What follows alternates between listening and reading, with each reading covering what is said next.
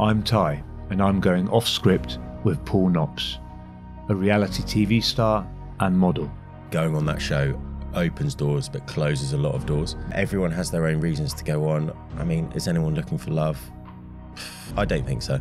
This idea of what people want, fame, it's not really all it's cracked up to be. People do become vicious. The public will turn around and say, yeah, but you knew exactly what you were getting yourself into. You don't know what that 5 minutes of fame is until you're in it. Yeah, the aftercare is not amazing. You know, you'll speak to a couple of people, but they don't check up on you. It can be really savage on mental health. If I was completely honest with myself, which it took a while, I was like, fuck, I'm depressed. I'm in a pretty bad state here.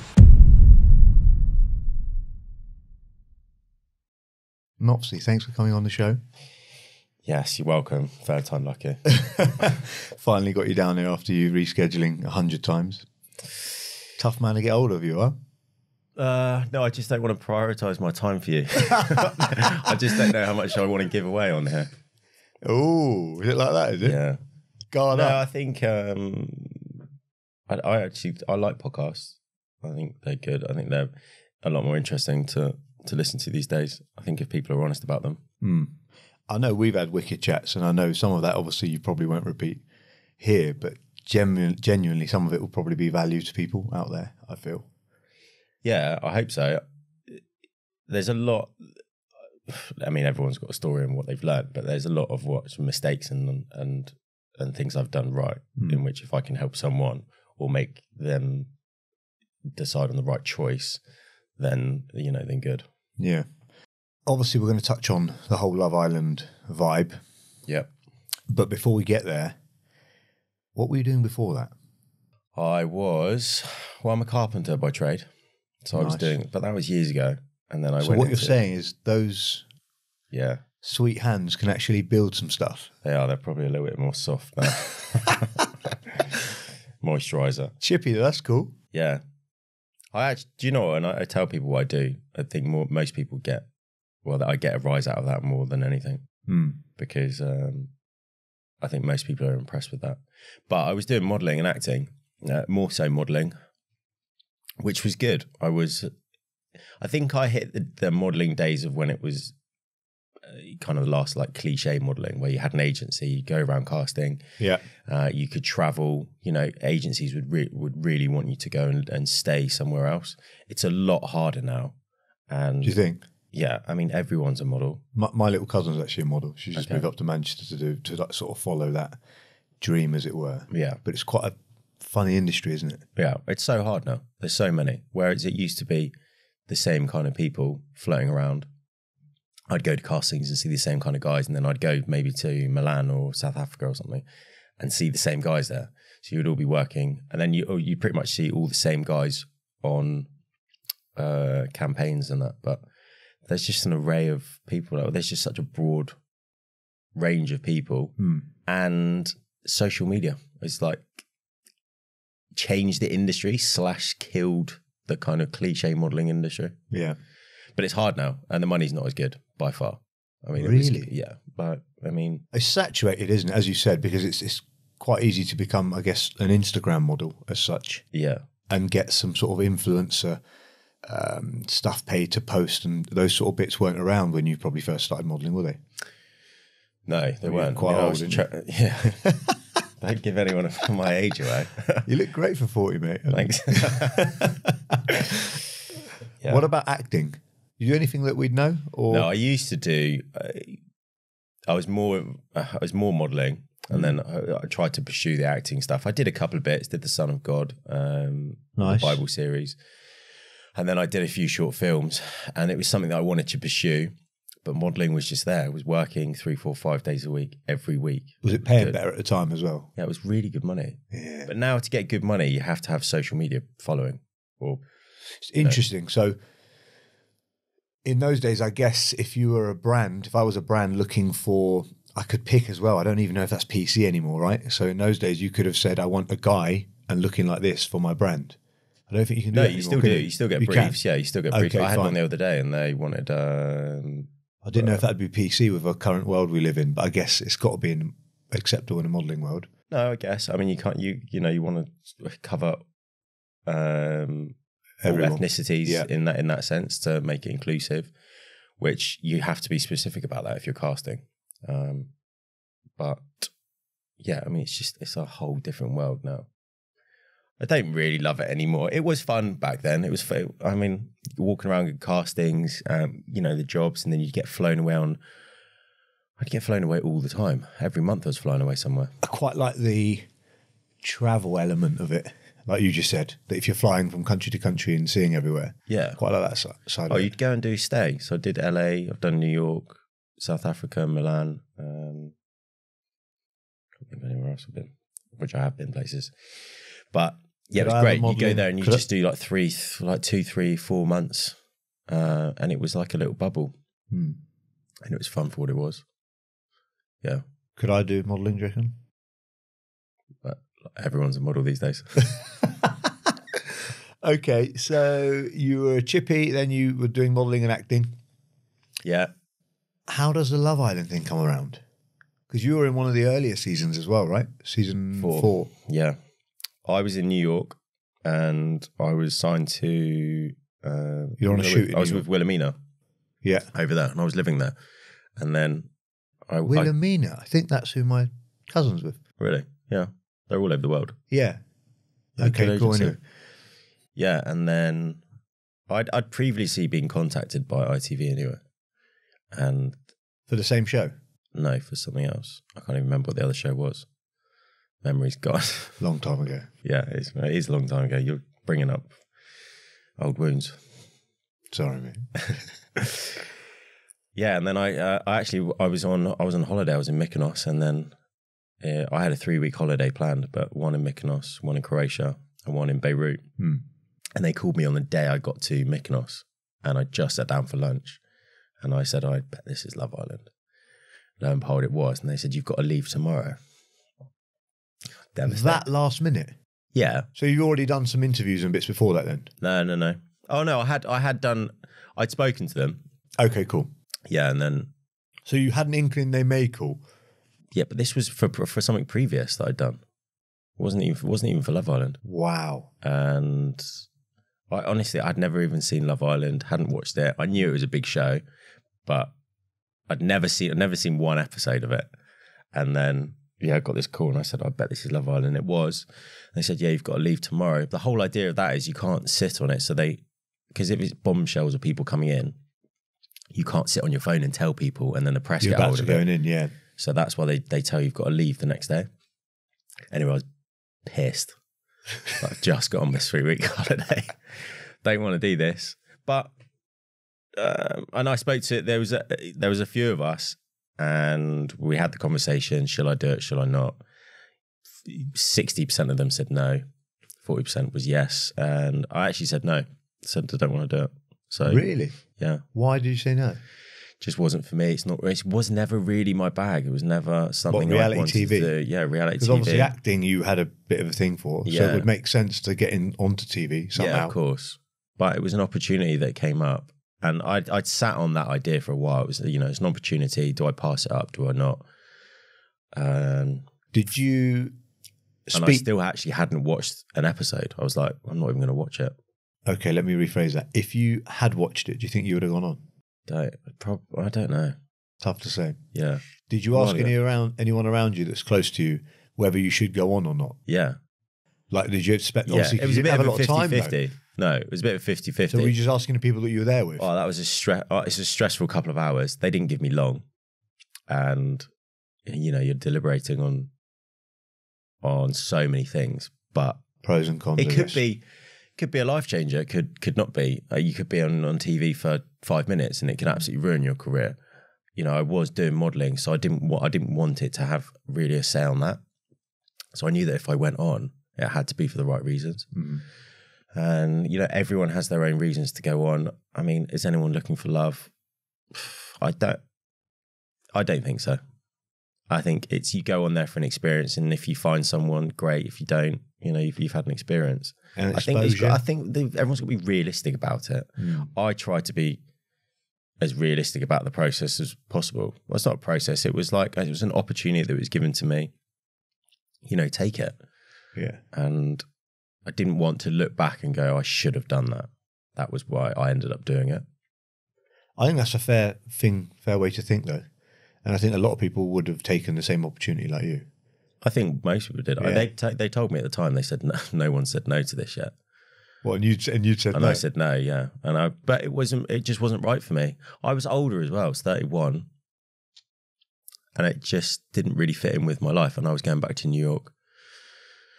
And my agency just said, look, do it. If you don't do very well, you can just come back out here. And if you do, make hay whilst the sun shines. Was there anyone that you were modelling for at the time that were quite big that you'd have to deliberate with as a brand? You know, like in case they thought, oh, I don't want him to be... Yeah, well, okay, this is a bit, ended up being a bit of a problem.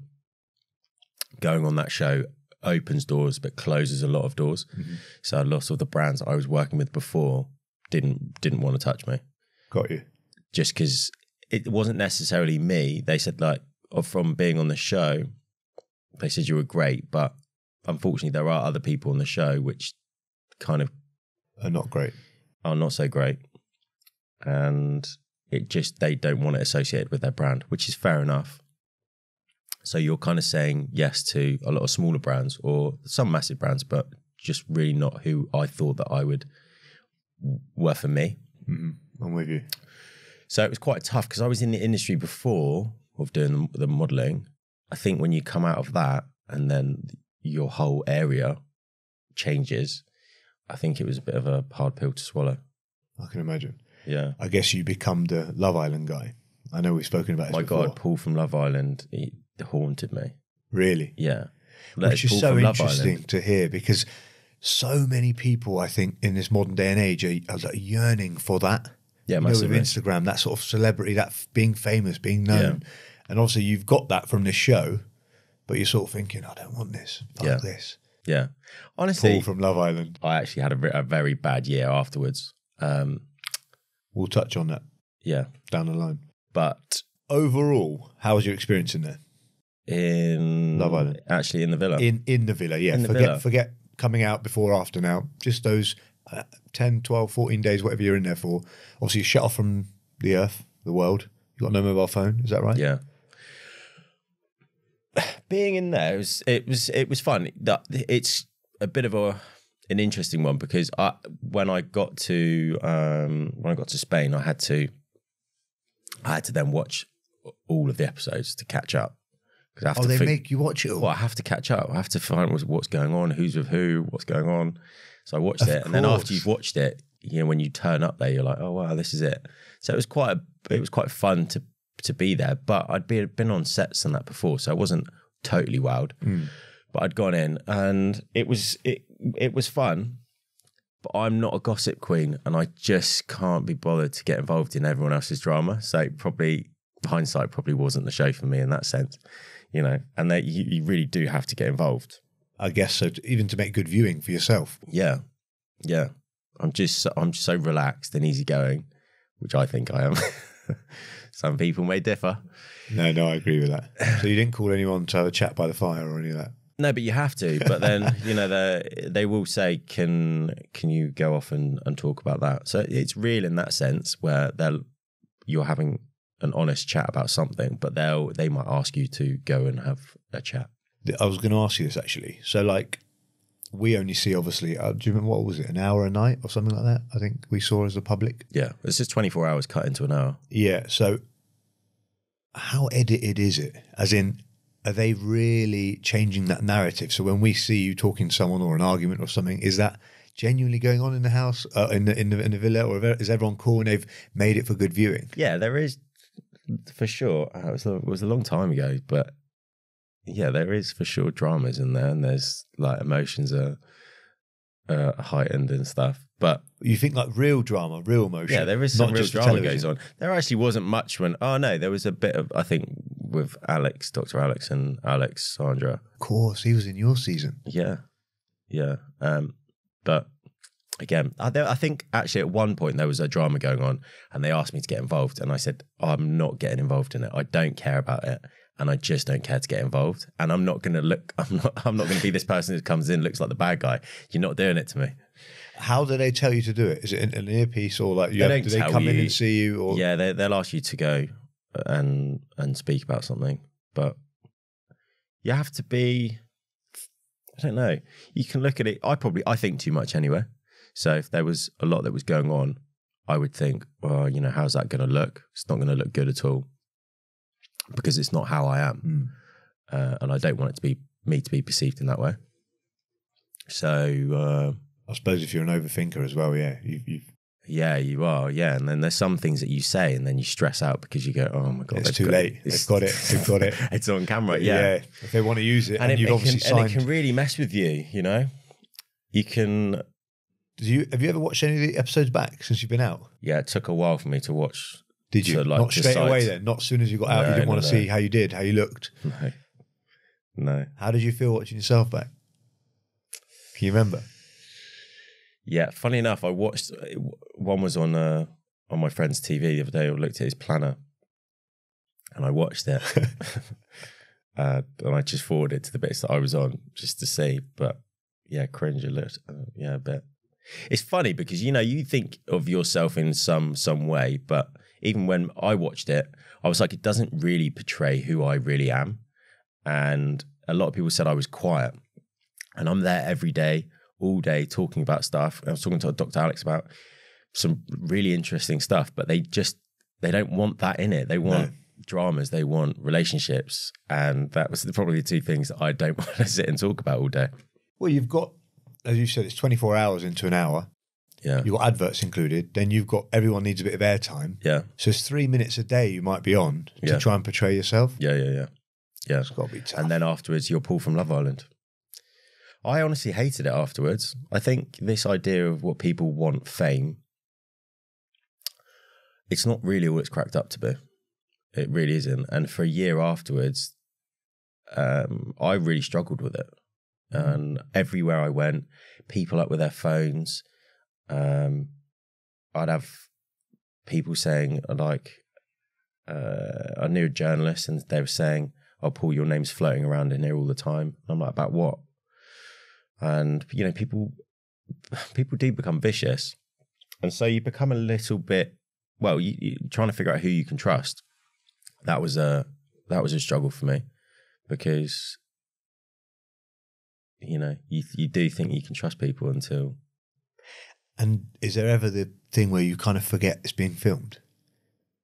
Do you see what I mean? Because you're in there 24 hours a day. Yeah. There must be pockets of time where you're just chatting to someone, you completely forget that. Yeah, you do, yeah. They could actually use that, edit it.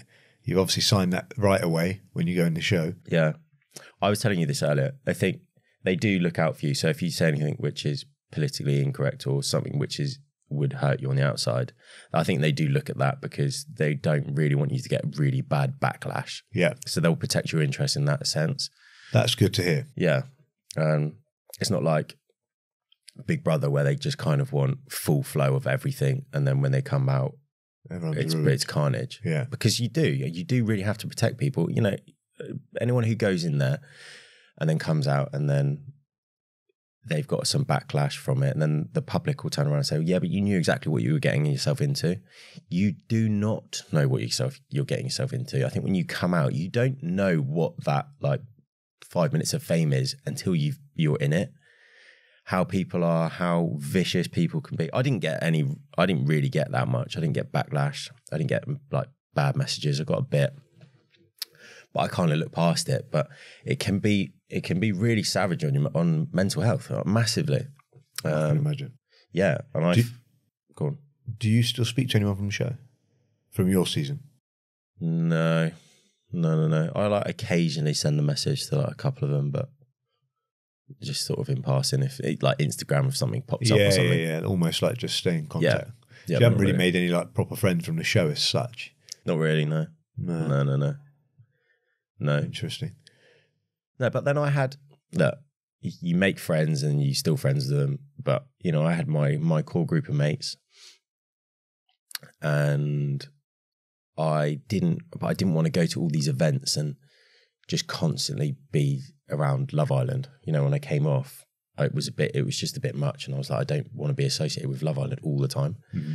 There's more to me than Love Island. 100%, mate. 100%. I've gotten to know you a bit over the last couple of years, and obviously, what I might have thought you were going to be like is very different to actually how you're like. Yeah, I think a lot of people say that. That's why when I have an in-depth chat with someone afterwards, they go, "Wow, just from getting to know you, wouldn't have thought you would have done the show." And I was like, "Yeah, but weird that perception, isn't it?" Yeah, totally. I even get it from a nightclub owner perspective. Yeah.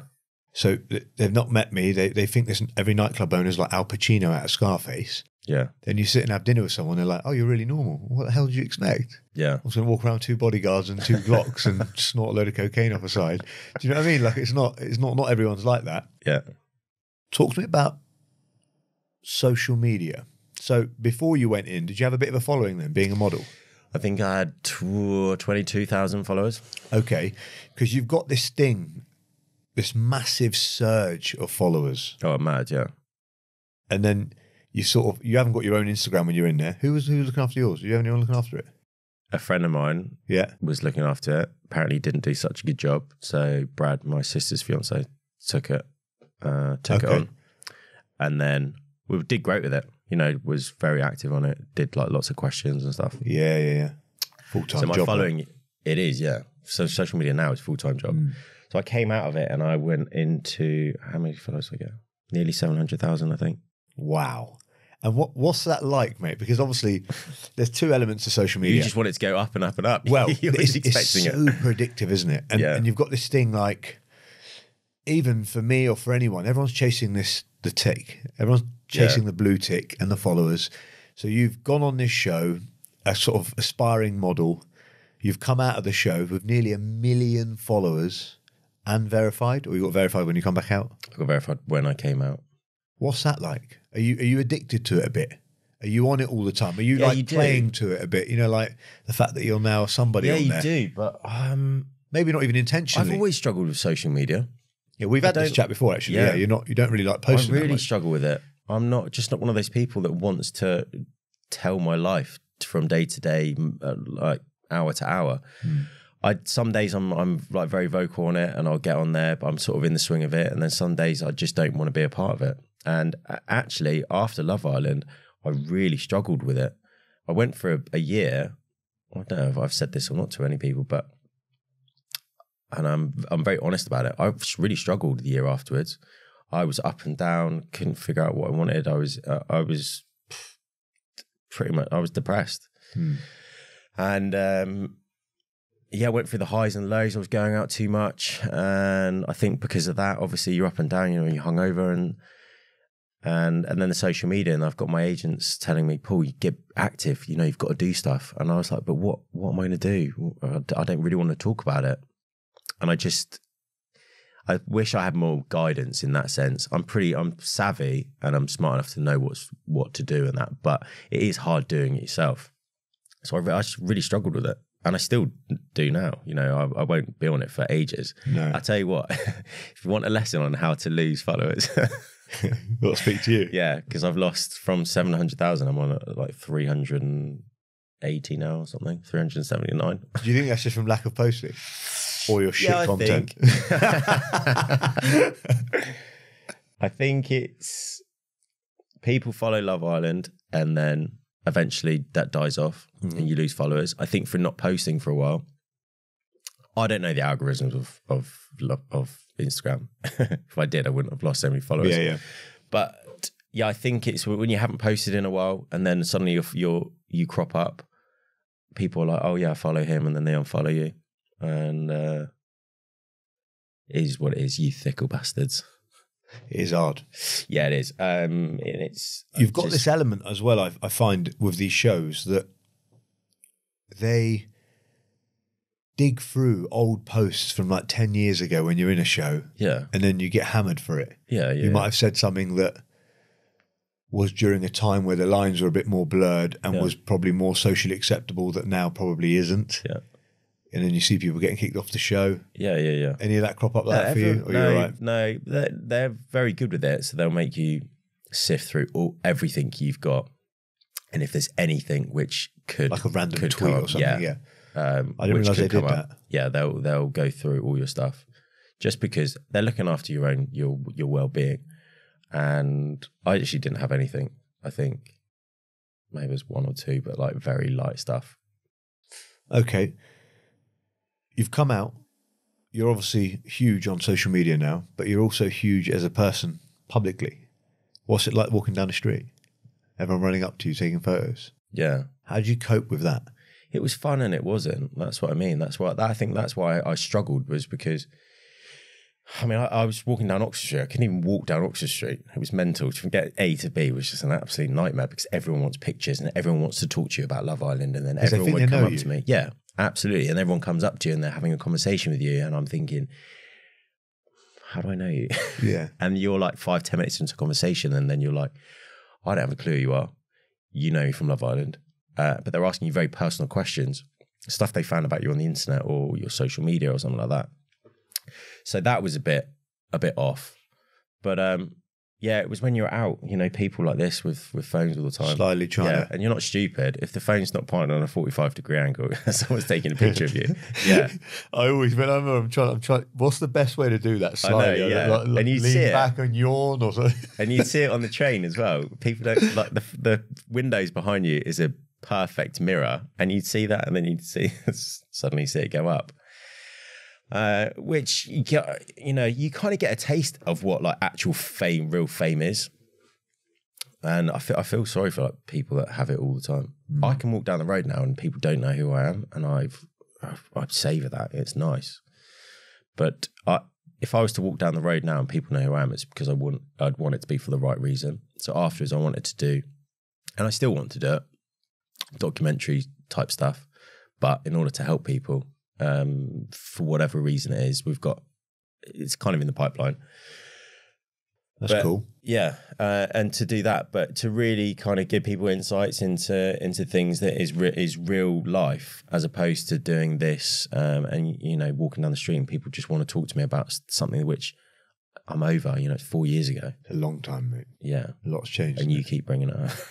Well, you're my mate, Paul from Love Island. The tabloids. Do you have a bit of a hard time with them after? Yes and no. Yeah. I didn't really get that much bad press. There's a couple of people who write, journalists can be your best friend or your worst nightmare. And when somebody writes something bad about you, half the time it's the way that they write it is not how it is. Yeah. And it's quite savage. So when I read press about anyone, I just think, I never believe it. You believe there's truth in it, because I think if you write something about someone, there has to be some element of truth.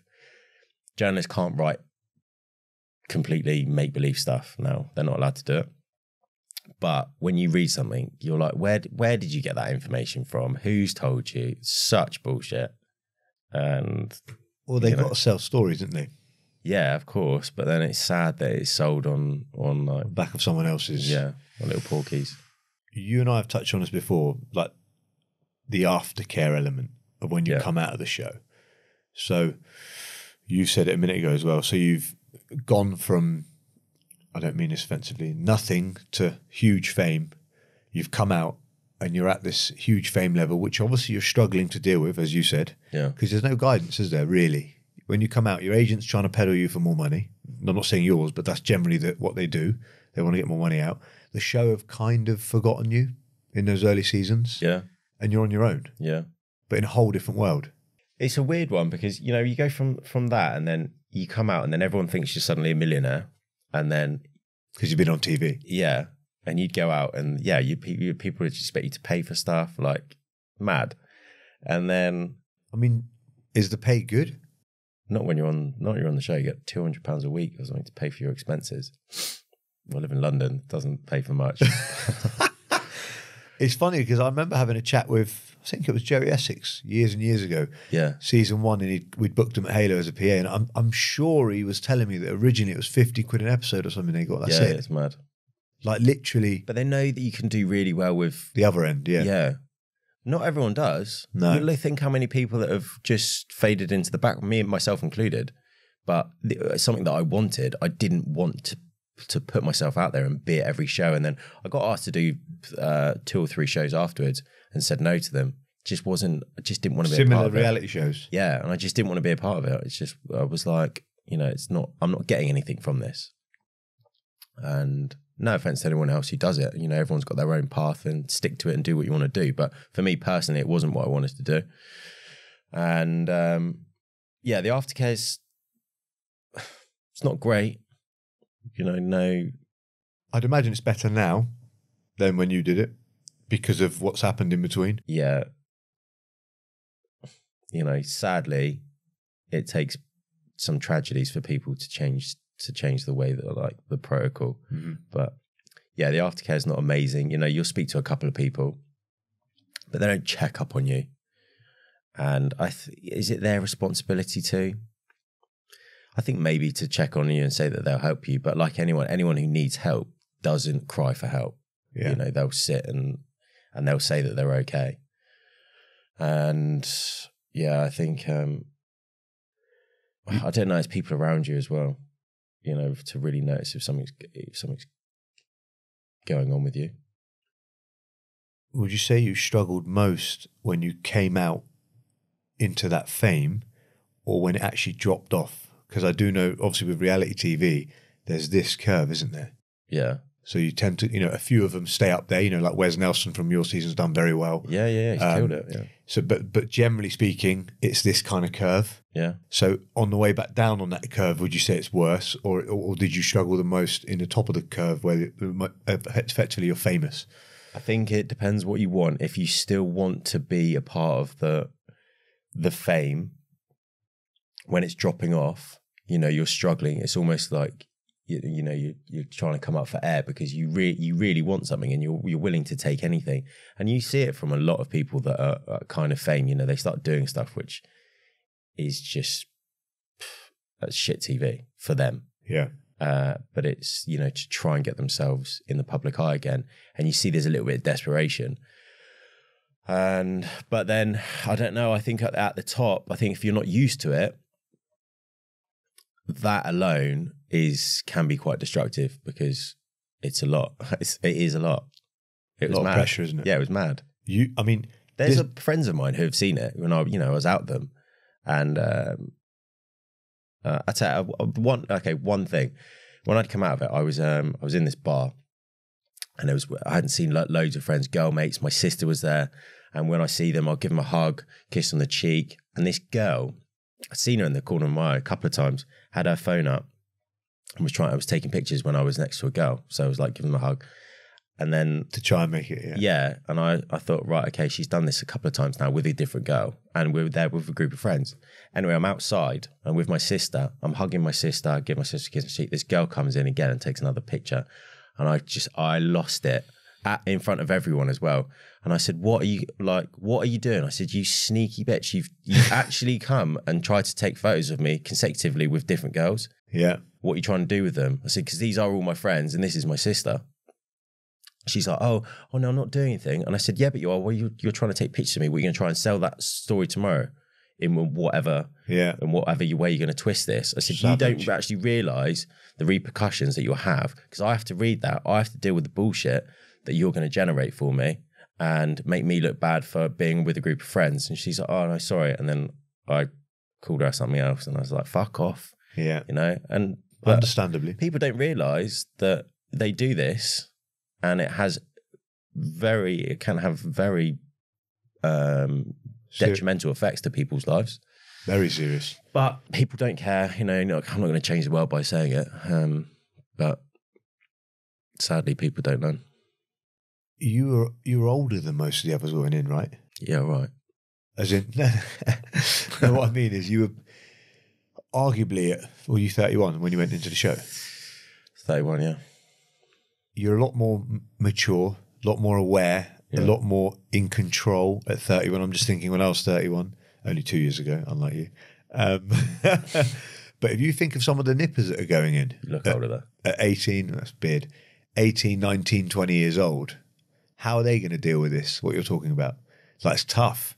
I'm not saying it was any less tough on you, but you would have been in a much stronger mindset at your age and still struggled with it. Yeah, I think if you're going to look at it on a psychological value, I think maybe you deal with things different down the line. Like where I was in my life, I dealt with it in a way of what should I be doing? What do I want to do next? I think if I was to do that, again, I would like to have been younger so that You could bounce back. I could just ride the wave, Yeah. and just go with anything, take anything, you know, do whatever came my way. And, you know, I'd be young and... Do you think you were probably overthinking a lot of it when you came out as well? Yeah, then? yeah. I was trying to think which avenue I wanted to take as well. Yeah. And that sort of undecisive thing in life is quite a hard ruins me. place to be. I'm the me. same. I probably suffer with something that Will Smith talks about in his book called paralysis through analysis. Yeah. I overanalyze everything, Yeah. and I end up paralyzed. I can't make a decision. Yeah, absolutely. Yeah. I'm with you on that for sure. You know, if I driving into an empty car park, I literally have no idea where to park. Where's Ty? 20 minutes later, he's in there. Oh no, he's reversed into there. Oh no. Yeah, it's mad. But I do overthink things, and I know that. But I think I'm calculated, which is good and bad at the same time. I think it's good because, you know, I won't rush into something, but I think it's bad because you can then create a lot more scenarios and really you know, you just overthink it. Yeah, for sure. I want to touch on something. You said there was a point when you really struggled and you felt down, and you even used the word depressed. Ever clinically depressed? As in, did you go to a doctor? Did you get help? I did actually speak to a doctor. Yeah, it took a lot for me. I'm very headstrong. And well, I know that about you. That's why I was asking. I'm quite interested in that part. And I hide things very well. You know, I'd go out. This was the thing. So I'd go out and I'd be the best of myself. I'd go out and I'm good fun, chat to people and just have fun. And you would never know the difference. And then during, I guess this is kind of when I was coming off from the fame of it. And then you're not getting as much things as you want to.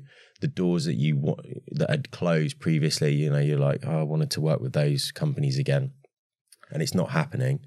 And so I was became in this dark place. And then friends would call me up and they'd say, are you okay? And I'd say, yeah. Just kind of lie to myself. Yeah, I think it was me telling myself that I was in a good place. Well, not in a good place, but I was all right. And it just went on. And I honestly, if I was completely honest with myself, which it took a while, I was like, fuck, I'm depressed. Need help. I'm in a pretty bad state here. And I told a couple of people and they were like, wow, I just didn't have a clue. And I was like, yeah, but I hide it well, you know, and I mask it. I think it was going out and masking it with alcohol. That was exactly what it was. Because vicious cycle, yeah, and it is. And then you'd go out again, and you'd forget it, and you'd be the best of yourself. But come round. I wouldn't go out and be messy. I'd just go out and just have fun with people. But it was a messy cycle, and I was completely masking really how I felt. And then I just decided. I said, right, I'm going to call up a doctor, and then went on some antidepressants, and then. Whether or not I wasn't on them for long, but I think in that moment, for me, was a bit of a wake up call. And was like, right, you know, I need to get out of this cycle, get fit and healthy again. And I think it's amazing that you've been able to recognise that to go and ask for help, because I think that's 99% of the battle for most people, isn't it? Yeah, it was hard. Yeah. Like waving that white flag. Yeah, nobody wants to do it. Yeah. I'm very vocal about it now. Whenever I've spoken to anyone about Love Island or afterwards, or, you know, in the past couple of years, I'm like, yeah, I went for a really bad place. And I'm not worried about saying it. You know, if someone's going to take the piss out of me for it, well, who are you? Yeah. And I think it's better to say it. And I've come out of the other side. You know, there are still moments where, you know, you're like, your ups and downs. Yeah, your ups and downs. But yeah, I think I've come out of the bad place I was in. I just didn't know how to get out of it. And I think when you're depressed, you know it. Talking about it is half the battle.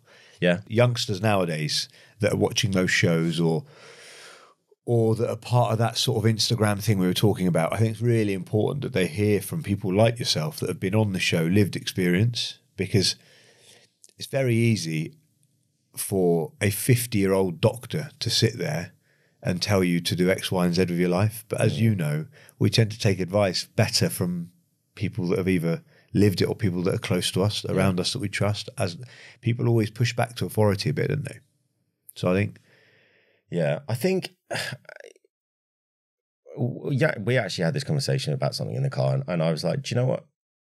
Everything's kind of okay. Like, to never make the worst of a situation. If someone describes in what they've done or something bad about them, it's actually okay. It's not going to be the end of the world for them, and you try and figure out a way in which to help them, whatever that may be. But I think it's trying to level with someone. You don't have the answers for everyone. You know, it really is true. Like, obviously, when you're going to see a therapist, not that I've seen them, but you have the answers to really what is going on, but you just need to figure it out. That's what they help you with, right? And I think it's an old school thing where you say, figure shit out, you know, but you need help along the way. Yeah. But I think we all need mentors. I think you all need someone to speak to who's going to try and help you in that way and not judge your actions, not judge what you're doing, and just trying to find a way out of it. When you came off the antidepressants? Yeah. I mean, I did like one course. I think I just tried it. Or let's say when you come out of that dark place. Yeah. Is there anything you changed to try and stay out of there? Whether that be lifestyle, food, training, diet, I don't know, people you were with? Yeah, for me, I think it was more of a case that I went on that when I was taking them, and was a bit of a wake-up call to myself, thinking, do I really need these? I can change aspects of my life, which would help me. First of all was the one of going out all the time. Yeah. And get back into shape and just be more. I was so proactive years ago. I mean, I still am now, as long as I'm in that frame of mind. But I was hungry and I wanted stuff, and I was traveling, and I was like, you know, wherever I was networking. Yeah. And I thought, right, I'm going to change the aspects of my life in order to get these back. And I think those pills were a bit of a sign for me to get my arse in gear and sort it out. And I know it's not the same for everyone, but that was for me. So that's why I didn't continue with them. And I thought, I don't need these, you know. $1 million question. Do you regret going on the show? Don't know. No regrets, eh? Well, this is it. Yeah. What? Do I get $1 million? Not quite, but... No, I don't know. Do I regret going on it? I just think there's a lot of things I would change, but I did it at the time for a reason. No, don't regret that. You know, I think this regret piece is funny, right? Because I was chatting to someone about this the other day. At the time that you make the decisions we all make, at the time we made them, you did it because you wanted to. Yeah. With everything you had available to you, you felt it was the right choice. Yeah, totally. It's easy to look back now going, oh, I shouldn't have done that. Yeah.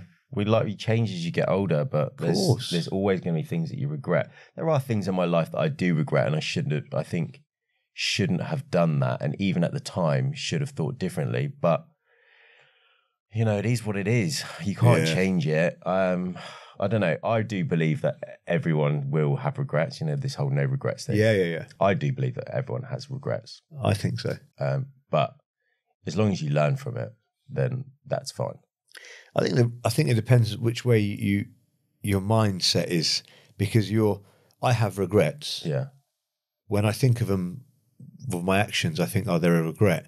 But I purposely program my brain to not see them as a regret. And I'm thinking, actually, that made me who I am. I learned this from that. Yeah. Well, that's good, because then that's like the glass half full. You know, you try to take the good from it.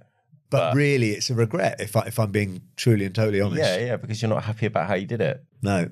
Looking back now, I'm not happy. Yeah, exactly. I don't know. Potato. There's someone's going to have their argument on this and say, like, no regrets, and they don't believe in it. But so anyone that would have an opportunity to go on a show like this, then you wouldn't necessarily say don't do it as your advice. It would be, what would they get out of it? Is that what you'd tell them to consider? I've spoken to a few people, even that recently. Yeah, even a couple of people that were going on it.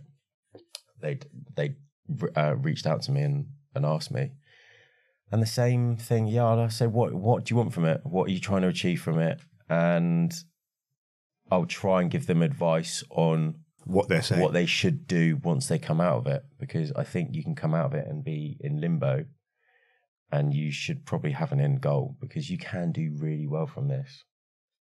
Yeah, well, you can do really well from the show, or any of those shows, any show. But you have to have the right people around you. For sure, mate.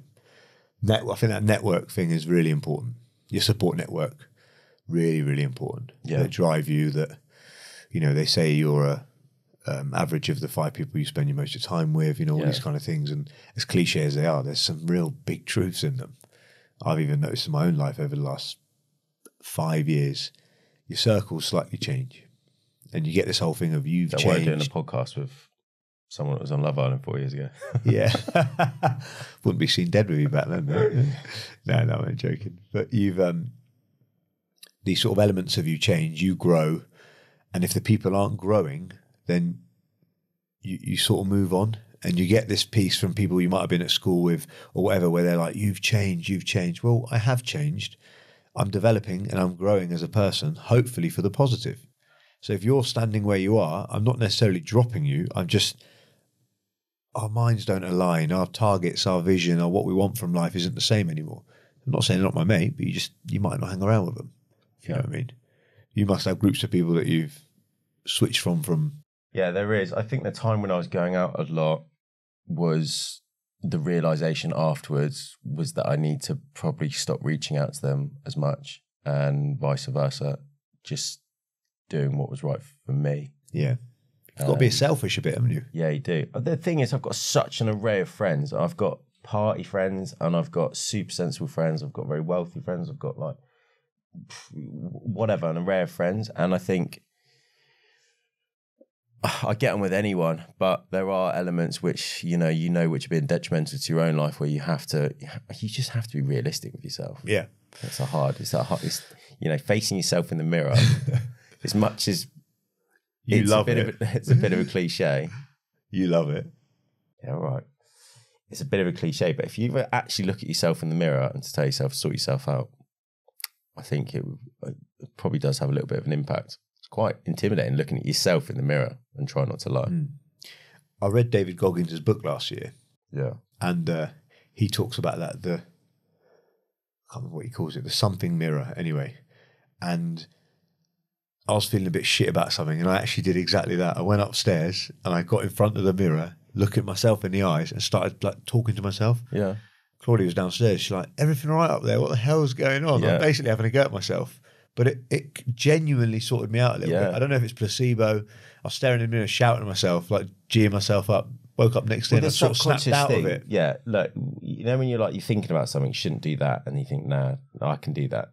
It's this, you know, the devil and the angel on your shoulder. I think when you look at yourself in the mirror and tell yourself something that you don't want to do, I think it's quite impactful. Definitely. And you can't look away. Definitely. From what's waffling on, from what's staring you in the face. I think you can't lie to it, because there's actions. Oh no, I don't know what I'm saying. No, I hear you. I hear what you're saying.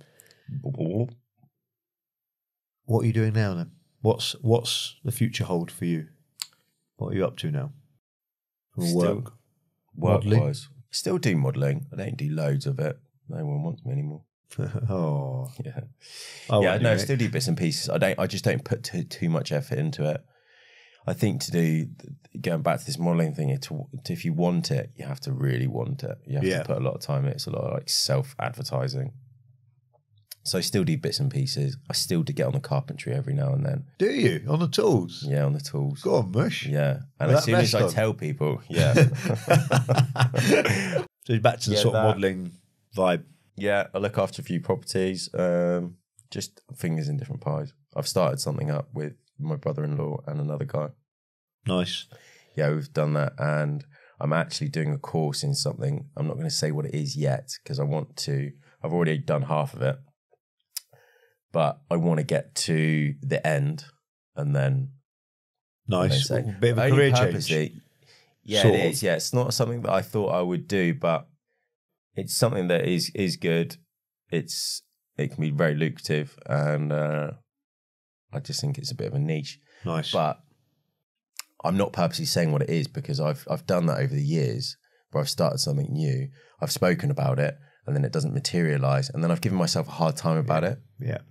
You know, because you're disappointed in yourself, and then you seem less legit when you speak to someone, because they're like, oh, how's that going? And you're like, oh yeah, it didn't fall through. Never actually happened. Yeah, so I'm doing this. Yeah, I'm not going to say what I've done until it's done. I mean, you wearing this vest probably brings us on nicely to your some of your hobbies. One of them being horse riding. How has this been, horse rider? Well, I think you look like a horse rider. Oh, right. From Texas. Why horse riding? You keep trying to drag me out there. What do you enjoy about it? Is it the nature element? Basically, I love animals. Like, love animals. Which is why I don't eat meat. I was actually just going to say, do you eat them? No. I haven't done for years now. Do you love animals? Yes, I love animals, and I've always seen on TV. I've seen actors and just like the G on horses. I'm like, that is amazing. And my dad was an amazing horse rider, and I thought I've always just wanted to be an amazing horse rider, so I started horse riding. But I've actually found out, there's that hobby. When someone goes, find out something you like. What do you like doing? Yeah, I don't know. I'm still trying to figure this out. And then I got on a horse, and that is my therapy. For an hour and 2 hours that I go out, it's my therapy. No phone. Sounds a bit cliche, but you are kind of at one with a horse. Yeah. And you just stop thinking about, nature, and you just stop thinking about stuff. And it's amazing. And then when you become better on a horse, when you can actually ride a horse, it's such good fun. Really? Yeah. Yeah, it's amazing. Just massive, mate. I had a go, didn't I, last year at San Polo for charity. Oh, what? You sat on the horse. They put me on the horse. Just pulled you around. They sat me on this massive horse, and I had to go round the thing. But it just wasn't there someone walking? Yeah, someone was very slow. Don't get me wrong. But obviously, it's an animal, isn't it? So it's not like sitting on a I ride a motorbike as you do. It's nothing. It was nothing like that. It's like a weird boat, soft motion. I think that's part and parcel of it. I think it's you really do have to be somewhat connected and in control. It's not. It's just. It's something that I do that I love the hobby. Couple of things I want to touch on. Yeah. Don't know if you've talked about them or not. One is a certain someone in the States that you might have been dating. Oh, no, I didn't date her. You didn't date her? No. What happened then? I'm not talking about this. You don't want to talk about it? No. Can I say her name? Yeah, you can say it, but I'm just going to say we're not talking about it. Did you love her? No. She was, right, this is all I'm going to say about it. Go on then. And I worked with her, became like friends afterwards. Worked with her what? How did you work with her? I did a music video with her. Got you. Yeah, so I was her lead guy, and we became friends afterwards. And she's actually a really lovely girl. Yeah. She's really sweet. She's down to earth.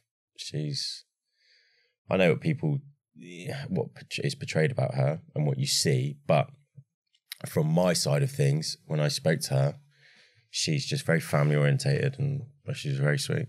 Still stay in touch? No. Just for all you listeners and viewers, I'm talking about Britney Spears. Big name. That was a big name when I was growing up. Boom. Yeah, I mean, for me, wow. Surreal, huh? Yeah, it was a little bit, yeah. What music video were you in, by the way? Make Me.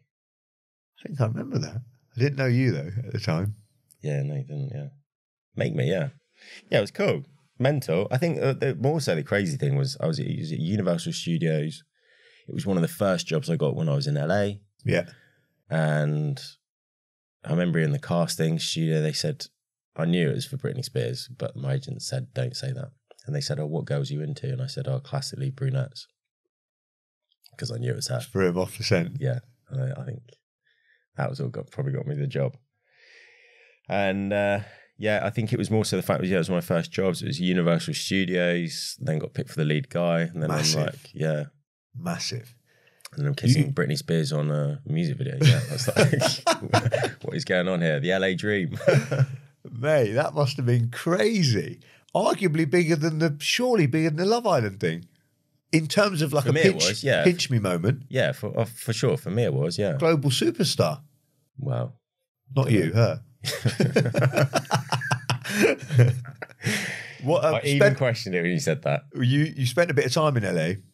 Yeah, I lived in LA for a while, yeah. Any decent parties you went to? Trying to get out of this Playboy mansion party. I know you partied in the Playboy mansion. Any comments on that, Yeah. Mr. Knops? Do you know what? Sadly, it was a little bit disappointing. Really? Yeah. From all the stories that I'd heard over the years, it's changed. I think it was more of an advertising thing with that now. You know, people go and they buy tables and they're expensive. Yeah. I got invited. So I did a job for Playboy in Vegas, and two of the girls there, they were the Playboy models and their agent, and they said they were talking about their Playboy party. And then I was like, in the background, I said, please, please, can I come to this party? Imagination going wild. Yeah, I thought, I just would love to have gone there, innocently. Of course. Yeah, and then, they said you can come. So I went there with a friend. And it was a bit of a ball ache getting there. And then, honestly, it was fun. You go around, we looked at his monkey pet zoo, whatever, and then it was fun. And then we went in the grotto and stuff like that. But it's not like it used to be, where I think it was like a lot more promiscuous. It wasn't like that at all. It was a party. And then before you knew it, I think I was at the bar. Maybe it was like 1:30. Just the music shut off. And I was like, no, this isn't it, surely. And then it was. They just kicked everyone out? Yeah, and then everyone made a haste for these coaches that took you to another place to get your cars and stuff. And don't get me wrong, it was fun. It was fun. Cool experience, probably. Yeah, it was definitely a cool experience to go to the Playboy mansion. And it was actually a went because it was rumored to be one of their last parties because he wasn't in a very good way. So I was like, definitely. What year is this? When are we talking? This was 2018. 2018. No. 2018. 2017. Because obviously now you've got some of the girls are coming forward about like some of their experiences in there, and some of them wrote books. I think my missus was reading one the other day. What, from what? Playboy mansion? Yeah. Oh, really? Some of them are pretty crazy from what she was explaining. But I'm it doesn't sure. sound like, I'm sure. Well, that's like that whole LA thing's a bubble as well. You know? It's all of that. It's a completely different world. You party in the hills quite a bit then. Yeah. Yeah, Different when I was world, there. isn't it? Yeah, it is, yeah. It kind of is what you almost expect it to be, or what you see. You know, you go up in the hills, there's these cool parties, but everyone's there, who's who. Yeah, I mean, you see famous people all the time. It's cool, but I think it serves a purpose for a time in your life. Yeah. It's not something that I wanted to live there for a while. I wouldn't really want to live there now. I think LA would be amazing if you had loads of dough. Yeah. And really, LA, you've got Malibu and the hills. Yeah. The rest is... Yeah. When we drove through LA in the actual downtown, I was told not to put my windows down or unlock my doors or stop at certain street corners. Yeah. So what you imagine LA to be wasn't like that for me. Yeah, I think, for me now, I wouldn't want to live there, but it is cool. And you've got to have a bit of money whilst you go there because to really enjoy it. It's kind of like London, really. You know, if you don't really want to be in London, it's a struggle if you don't have money or you're not earning money because you can't really benefit from what it offers. Yeah. It's a rich man's playground. Yeah, makes sense. Yeah. One last topic I want to touch on before we call it quits. Call it quits. Toad. Oh yeah, Toad, yeah. Talk to me about Toad. Okay. You've done Toad. Yeah. It's a psychedelic. So it is, yeah. It's a DMT and it's off a toad's back. It's Toad? It's the poison off a toad's back.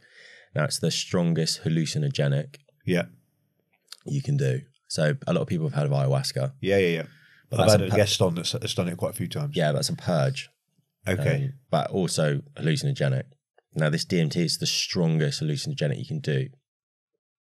And in order to do it, you do it with a shaman. Yeah. The whole point of this is it's not like a drug. It's not to get off your head or it's certainly not a sociable drug or anything or medicine. It's actually medicine. It's not a drug. Plant medicine, or as they call it, alternative medicine. And it's, I did it. The reason why I did it was because I think we're on this planet and a lot of people just go through daily lifestyle and don't think about anything else. They just go from to do work, go out, whatever.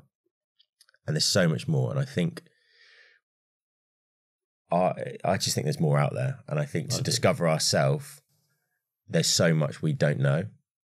And so I was just really keen to do this and wanted to find out more about myself, what's out there, what's the possibility, you know, is there something on the next life?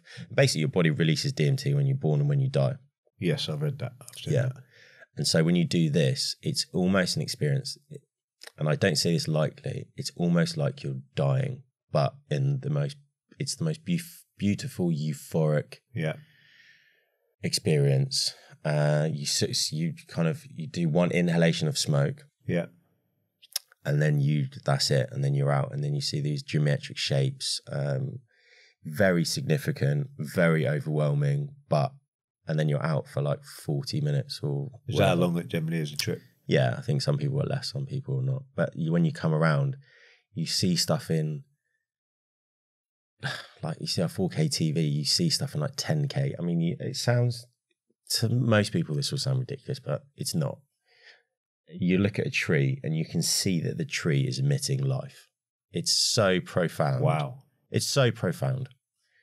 And it just gives you a different aspect on life. And I think you then walk away thinking differently about stuff. You know, I've spoken to my mum about this, and she goes, well, what did you get out of it? You know, have you changed? It's not really like that. It's not that you suddenly, eureka, I've changed, I'm a different person, I'm not going to do this, I'm not going to do that. I think it just gives you a different headspace to think about things that maybe you want, what's important to you, what you've seen. I honestly think everyone should do it, but it's no joke. I mean, would you do it again? Yeah, absolutely. Yeah, I'd do it 100 times over. It's something that I've sort of been tinkering with for a few years in terms of my head. I thought, I want to give it a go. I've got some friends going out in June to Portugal. Yeah, for something similar for 5 days. Yeah, got friends that have done ayahuasca, and I'm just sort of like, I'm afraid of being in my own head for that long. And not being able to get out of like that scary sort of like bad trip. I very much am in my own head. I find it hard to let go about anything. When I was doing acting, I found it hard to cry. I'm like, why can you cry? I just find it hard to really let go. And this, I control it. I think, right, I'm doing this. I'm sat here. I'm fine. I can figure this out. And then it takes over. But in a good way. Yeah. I don't know if you've ever gone under local anaesthetic. Yeah. Yeah, that bit where you're like, I'm not going to go. They make you count down. Yeah, it's exactly like that. You can't get out of it. It just happens. But this is a different losing control thing that I'm scared of, I guess. Yeah. Which is one of the reasons why I don't really get drunk anymore. I feel like I have like 2 drinks, maybe out of town, but I'll have 2 drinks and I'll have a bottle of water. I have 2 drinks. When I feel like I'm sort of losing that control of it, I want to straighten back up. So yeah. That's one of the reasons why I actually want to do it, because it's anything I feel like in life that you're a little bit afraid of, you should tackle it head on. I'm a massive advocate of that. I think anything, anything that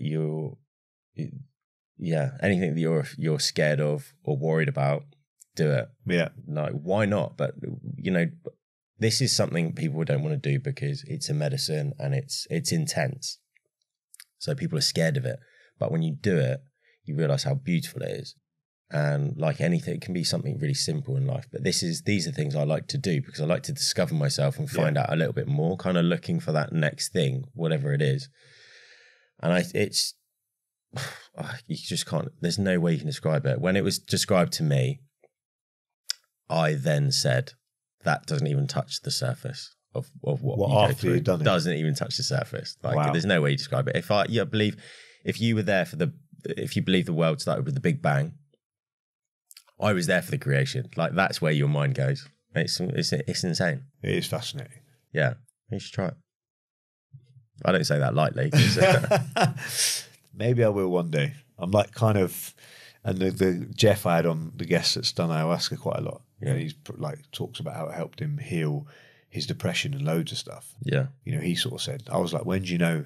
When's the right time? And he was like, it'll call you. It's a healer for depression. It is a healer. Yeah. It's like, it's a medicine for addicts, for all sorts, for depression. Anxiety, all this stuff. So I've done loads of research online. It's just like, It's one of them ones where you want someone to hold your hand and come with you. Yeah. It's one of those ones, but maybe one day. But then I wanted to do it. I didn't want to be around people because I didn't want to be seen or watched. I just wanted to have my own experience. Yeah.